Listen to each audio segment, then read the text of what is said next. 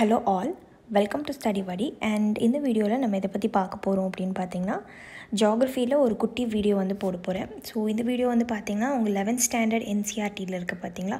So அதில் வந்து third chapter that is interior of the earth அப்படிங்கிற ஒரு சாப்டர்லேருந்து ஒரு சின்ன பார்ட் தான் இது, சரிங்களா. ஸோ உங்களுக்கு நம்மளோட ஜியாகிரஃபி கோர்ஸில் ஜாயின் பண்ணணும் அப்படின்னா ஃபுல் ஜியாகிரஃபி கோர்ஸுக்குமே வந்து 5,000 காஸ்ட் ஆகுது. So basic NCERT 6th ஸ்டாண்டர்ட்லேருந்து start ஆகி 6th 7th 8th 9th 10th 11th 12th வந்து கம்ப்ளீட் பண்ணக்கப்புறம் ஆல்ரெடி 10th வரைக்கும் கம்ப்ளீட் பண்ணியாச்சு. இப்போ 11th ஸ்டாண்டர்ட் புக் போயிட்டுருக்கு. அண்ட் ஜிசி லியாங்கில் இருக்கிற இம்பார்ட்டன்ட் சாப்டர்ஸ் எல்லாம் உங்களுக்கு கவர் பண்ணி கொடுப்போம், சரிங்களா. அது இல்லாமல் உங்களுக்கு டெஸ்ட் பேப்பர்ஸ்லேருந்து சில கொஷின் பேப்பர்ஸும் வரும். ஸோ அந்த கொஷின் பேப்பர்ஸையும் வந்து ஒர்க் அவுட் பண்ணி பாருங்கள். சிலபஸ் வைஸ் இருக்கும். சிலபஸ் வைஸ் இந்த sense NCERT wise 6th standard NCERTலேருந்து question papers வரும், 7th வரும், 8th வரும். ஸோ நீங்கள் ட்ரை பண்ணி எந்த லெவலில் நீங்கள் டெக்ஸ்ட் புக் படித்து வச்சுருக்கீங்க அப்படிங்கிறத நீங்கள் எவாலுவேட் பண்ணி பார்க்கலாம், சரிங்களா. ஸோ உங்களுக்கு நம்மளோட கோர்ஸில் ஜாயின் பண்ணணும் அப்படின்னா கீழே டிஸ்கிரிப்ஷன் பாக்ஸில் வாட்ஸ்அப் அண்ட் டெலிகிராம் நம்பர் கொடுத்துருக்கேன். அதுக்கு மெசேஜ் பண்ணி கேளுங்க. இன்ஸ்டால்மெண்ட்ஸ்லையும் நீங்கள் ஃபீஸ் வந்து பே பண்ணிக்கலாம், சரிங்களா. இப்போ நம்ம டாபிக் உள்ளே போயிடலாம். ஸோ ஃபர்ஸ்ட் வந்து the outer core is in liquid state while the inner core is in solid state. So இது யாராவது யோசிச்சு பார்த்துருக்கீங்களா? ஸோ இந்த டயக்ராம் காட்டுறேன். இதுதான் நம்மளோட layers of the earth. Crust, Appar mantle, lower mantle, இது வந்து அவுட்டர் கோர், இது இன்னர் கோர். ஸோ நிறைய பேர் வந்து யோசிச்சிருப்பீங்க கீழே போக போக போக டெம்பரேச்சரும் இன்க்ரீஸ் ஆகும், ப்ரெஷரும் இன்க்ரீஸ் ஆகும். அப்புறம் எப்படி வந்து இருக்கிறதுலே இன்னர் கோர் வந்து சாலிடாக இருக்குது, அவுட்டர் கோர் எப்படி லிக்விடாக இருக்கும்? ஸோ நிறைய பேர் வந்து இந்த விஷயத்துலான பர்ப்ளெக்ஸ் ஆகிருப்பீங்க, கன்ஃபியூஸ் ஆகிருப்பீங்க. ஆனால் இதுக்கான ஆன்சர் நீங்கள் கண்டுபிடிச்சிருக்க மாட்டீங்க. ஸோ இப்போ டீகோட் பண்ணி உங்களுக்கு சொல்கிறேன் பாருங்கள். ஸோ இதுதான் வந்து concept, crust, mantle, core. So outer core வந்து லிக்விடாக இருக்கும், 4000 to 500 டிகிரி 5000 டிகிரி செல்சியஸ் இருக்கும். அது inner கோருக்கு போயிட்டிங்கன்னா 5000 degree to 7000 degree Celsius வரைக்கும் வந்து ஹீட் இருக்கும், சரிங்களா. ஸோ நம்ம ஆல்ரெடி பார்த்துருப்போம் கோரில் வந்து என்ன மெட்டீரியல் இருக்குன்னு பார்த்திங்கன்னா நிறையா நைஃப் தான் இருக்கும். நைஃப் இந்த sense nickel and iron. So நிக்கலோட formula வந்து NI, அயனோட ஃபார்முலா அதோட சிம்பிள் வந்து FE, பீரியாடிக் டேபிளில் பார்த்திங்கன்னா தெரியும். ஸோ அதனால தான் இதுக்கு ஷார்ட் ஃபார்மாக நைஃப்னு சொல்லுவாங்க.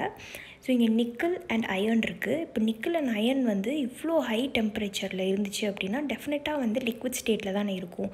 எப்படி இங்கே சாலிட் ஸ்டேட்டாக மாறிச்சு அப்படிங்கிறதுக்கு நம்ம பேக்ரவுண்ட் போயிட்டு வரணும், கொஞ்சம் ஃபிசிக்ஸ் படிச்சுட்டு வருவோம், சரிங்களா. ஸோ நார்மலாக வந்து மேட்டர், இந்த உலகத்தில் வந்து we are made up of matter, atoms, molecules, இது எல்லாமேனால தான் நம்ம வந்து மேக்கப் ஆகிருக்கோம்.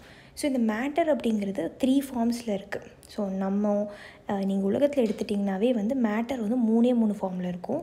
ஒன்று வந்து கேஸ், இன்னொன்று லிக்விட், இன்னொன்று வந்து சாலிட், சரிங்களா. கேஷியஸ் ஃபார்மில் இருப்போம், இல்லை லிக்விட் ஃபார்மில் இருப்போம், இல்லைனா சாலிட் ஃபார்மில் இருப்போம், கரெக்டு தானே. ஸோ இப்போ பார்த்திங்கன்னா ஒரு விஷயம் வந்து சாலிட் ஸ்டேட்லேருந்து கேஷியஸ் ஸ்டேட்டுக்கு டைரெக்டாக மாறுது. ஸோ எப்போவுமே வந்து சாலிட், இப்போ ஐஸ் எடுத்துட்டிங்கன்னா சாலிட், லிக்விட், அதுக்கப்புறம் லிக்விட் ஆனதுக்கப்புறம் என்ன ஆகும்னு பார்த்திங்கன்னா ஓவர் ஹீட்டால் இவாப்ரேட் ஆகி it will become vapour, case ஆயிரும், கரெக்டுங்க தானே. ஸோ எப்படி ஒரு மெட்டீரியல் சாலிட்லேருந்து டைரெக்டாக கேஸுக்கு மாறுது அப்படின்னு பார்த்திங்கன்னா அந்த ப்ராசஸ் தான் வந்து சப்ளிமேஷன்னு சொல்லுவாங்க. ஸோ நடுவில் இருக்கிற லிக்விட் ப்ராசஸ் வந்து கட் ஆகிறது தான் சப்ளிமேஷன். ஸோ இந்த கற்பூரம் இருக்கு இல்லையா, கேம்ஃபர்னு சொல்லுவாங்க இல்லையா, அதை நீங்கள் எரிக்கும் போது நடுவில் அந்த லிக்விட் ஸ்டேட்டுக்கு மாறாமல் டேரெக்டாக வந்து என்ன ஆயிரும்னு பார்த்தீங்கன்னா கேஷியஸ் ஸ்டேட்டுக்கு மாறிடும். ஏன்னா அந்த அளவுக்கு வந்து ஹை டெம்பரேச்சர் இருக்குது அந்த இடத்துல, சரிங்களா. ஸோ இது வந்து சொல்லுவாங்க. இன்னொரு எக்ஸாம்பிள் பார்த்துக்கிட்டிங்கன்னா இந்த ஃபயர் எக்ஸ்டிங்விஷரில் வந்து உள்ளுக்குள்ளே வந்து லிக்விட் ஸ்டேட்டில் இருக்கும். அந்த லிக்விட் ஸ்டேட்டாக இருக்கிறது நீங்கள் ஃபயர் வந்து ஃபயர் எக்ஸ்டிங்விஷன் ப்ரெஸ் பண்ணும்போது ப்ரெஷர் வந்து கொடுக்குறீங்க. ஸோ ப்ரெஷர் கொடுக்கும்போது அது டேரெக்டாக என்ன ஆயிடுதுன்னா சாலிட் ஸ்டேட்டுக்கு மாறிடுது. ஸோ எப்படி வந்து உள்ளுக்குள்ளே வந்து ஒரு லிக்விட் ஸ்டேட்டாக இருந்தது சாலிட் ஸ்டேட்டாக மாறுது அப்படின்னு பார்த்தீங்கன்னா இதுக்கு பின்னாடி வந்து ஒரு பெரிய வரலாறு இருக்குது. ஸோ கார்பன் டை ஆக்சைடு தான் வந்து ஃபயர் எக்ஸ்டிங்விஷருக்குள்ளே இருக்குது அப்படிங்கிறது உங்களுக்கு தெரியும். அண்ட் ஸோ இந்த பிளாக் பேனல் வச்சு தான் ப்ரெஷர் கொடுப்பாங்க. So carbon di oxide extinguisher stores carbon di oxide case, உள்ளுக்குள்ளே லிக்விட் இல்லை, கார்பன் டை ஆக்சைடு கேஸ் இருக்குது. அது வெளியில் வரும்போது லிக்விடாக மாறுது. ஸோ ஆக்சுவலாக வந்து கேஸ்லேருந்து டைரெக்டாக வந்து லிக்விடாக மாறுது. ஸோ ப்ரீவியஸாக பார்த்த எக்ஸாம்பிள் வந்து நம்ம பார்த்தோம், சாலிட்லேருந்து டைரெக்டாக வந்து கேஸ் மாறுதுன்னு, நடுவில் வந்து லிக்விட் ஸ்டேட்டை விட்டுருது. ஸோ இங்கேயும் பார்த்துக்கிட்டிங்கன்னா உள்ளுக்குள்ளே வந்து carbon dioxide exposure shows carbon dioxide gas இருக்குது, உள்ளுக்குள்ளே கேஸ் இருக்குது. ஆனால் வெளியில் வரும்போது அது லிக்விடாக மாறி வருது. So under great pressure where the gas becomes a liquid. So அவ்வளோ ப்ரெஷர் வந்து நீங்கள் கொடுக்குறீங்க இந்த குட்டி இதுக்குள்ளே எக்ஸ்டிங்விஷர்லேருந்து ப்ரெஷர் கொடுக்கும்போது என்ன ஆகுதுன்னு பார்த்தீங்கன்னா வெளியே வரும்போது it is becoming liquid. So கேஸ்லேருந்து என்ன ஆகிடுது, டேரெக்டாக வந்து லிக்விடுக்கு மாறிடுது. சரிங்களா? And so release white powder to put of the flame. So இந்த உள்ளே இருக்கிற கார்பன் டை ஆக்சைடு வந்து வெளியில் வரும்போது ஒயிட் பவுடராக வரும். ஸோ ஒரு மேட்டர் வந்து ஒரு ஃபார்ம்லேருந்து இன்னொரு ஃபார்முக்கு மாறுறது வந்து 2 விஷயத்தினால மாறுது. ஒன்று வந்து டெம்பரேச்சர், இன்னொரு ப்ரெஷர். ஸோ இங்கே நம்ம பார்த்தோம் இது டெம்பரேச்சர்னால ஆகுது, ஹை டெம்பரேச்சர்னால சாலிட் டு கேஸாக மாறுது. இங்கே ஃபயர் எக்ஸ்டிங்விஷர் வந்து கேஸ் டு லிக்விடாக மாறுறது வந்து பிகாஸ் ஆஃப் ப்ரெஷர். ஸோ 2 விஷயங்கள் பார்த்தோம், ஒன்று டெம்பரேச்சர், இன்னொன்று ப்ரெஷர். சரிங்களா? ஸோ இதுக்கு வந்து ஒரு நல்ல ஒரு எக்ஸாம்பிள் நான் சொல்கிறேன். இந்த எக்ஸாம்பிளுக்கு முன்னாடி இந்த எக்ஸாம்பிளை பார்த்துரும். இப்போது ஐஸ் நான் சொன்னேன் சாலிடாக இருக்குதுன்னு, இதை உங்கள் ஃபேஸில் வைக்கும் போது அது லிக்விடாக மாறுது. ஏன்னா உங்கள் பாடியோட ஹீட், ஸோ ஹை டெம்பரேச்சர்னால். இன்னொரு விஷயம் பாருங்கள், லிக்விட் வந்து எப்படி சாலிடாக மாறும். ஸோ பேக் ப்ராசஸில் போகிறோம். லிக்விட் சாலிடாக எப்படி மாறுதுன்னா, இப்போ அயன் எடுத்துக்கோங்க. அயன் வந்து நீங்கள் மெல்ட் பண்ணியிருக்கீங்க, மோல்டன் ஃபார்மில் இருக்குது. ஸோ இது வந்து எப்படி சாலிடாக மாறும்னு பார்த்தீங்கன்னா, டெம்பரேச்சர் வந்து லோ ஆகணும். டெம்பரேச்சர் லோனா டெம்பரேச்சர் வந்து குறையணும். அது இல்லாமல் ஹை ப்ரெஷர் இருக்கணும். ஹை ப்ரெஷர்னால் ஒரு பொருளை போட்டு நீங்கள் அழுத்துறது, அதுதான் ஹை ப்ரெஷர். ஸோ இது வந்து கூல் ஆகுது. லோ டெம்பரேச்சரில் வந்து மோல்டன் அயன் வந்து கூல் ஆகும். ஸோ கூல் ஆகும்போது இந்த ஃபார்ம் எடுத்துக்கும். ஹை ப்ரெஷர் நீங்கள் கொடுக்கறனால இந்த ஃபார்முக்கு வருது. ஸோ லிக்விட் டு சாலிட் வந்து இப்படி தான் மாறுது. ஸோ நான் சொன்ன மாதிரி நம்மளோட இந்த அயனே எடுத்துக்கிட்டிங்கன்னா இதுக்கு மாலிக்யூல்ஸ் இருக்கும். உள்ளுக்குள்ளே வந்து மாலிக்யூல்ஸால் it will be மேக்கன் up. So இந்த மாலிக்யூல்ஸ் வந்து க்ளோஸாக வர ஐ மீன் அவ்வளோ ப்ரெஷர் நீங்கள் கொடுக்குறீங்க. ஸோ ப்ரெஷர் கொடுக்க எல்லா மாலிக்யூல்ஸும் க்ளோஸாக வருது. இப்படி க்ளோஸாக வரும்போது தான் என்ன ஆகும்னு பார்த்தீங்கன்னா, லூஸாக வந்து பேக்டாக இல்லாத மாலிக்யூல்ஸ் எல்லாம் நீங்கள் ப்ரெஷர் கொடுத்து அதுக்கு ஒரு ஃபார்ம் கொடுக்குறீங்க, ஹை ப்ரெஷர் கொடுக்குறீங்க. ஸோ அதனால் என்ன ஆகும்னு பார்த்தீங்கன்னா, பேக் ஆகி சாலிட் ஃபார்மில் வருது. ஸோ லிக்விட் டு சாலிட் வந்து இப்படி தான் மாறுது. அப்போ நீங்கள் யோசிப்பீங்க, அவுட்டர் கோர் இருக்குது, இன்னர் கோர் இருக்குது. இன்னர் கோர் ஏன் சாலிடாக இருக்குது அப்படிங்கிற காரணம் வந்து இதுதான். ஸோ இன்னர் கோரில் வந்து ப்ரெஷர் ரொம்ப அதிகமாக இருக்குது. தோ த டெம்பரேச்சர் ஹையாக இருந்தாலும் டெம்பரேச்சரோட ப்ரெஷரோட ஃபேக்டர் இங்கே பார்த்திங்கன்னா, இப்போ எர்த் இப்படி தானே இருக்குது. ஸோ இங்கே பாருங்கள், இங்கெல்லாம் வந்து வித்து வந்து அதிகமாக இருக்கும்.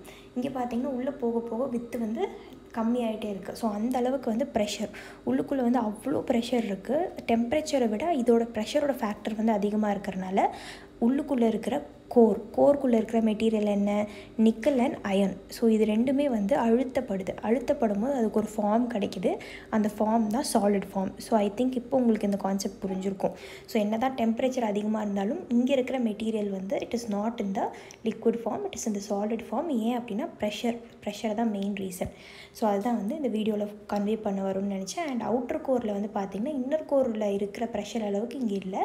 இன்னர் கோரை விட கம்பேர் பண்ணும்போது லெஸ் ப்ரெஷராக தான் இருக்குது. அதனால தான் இங்கே ஹை டெம்பரேச்சரோட எஃபெக்ட் தெரியறனால இங்கே வந்து லிக்விட் ஸ்டேட்டில் வந்து இருக்குதுன்னு வந்து சொல்கிறாங்க.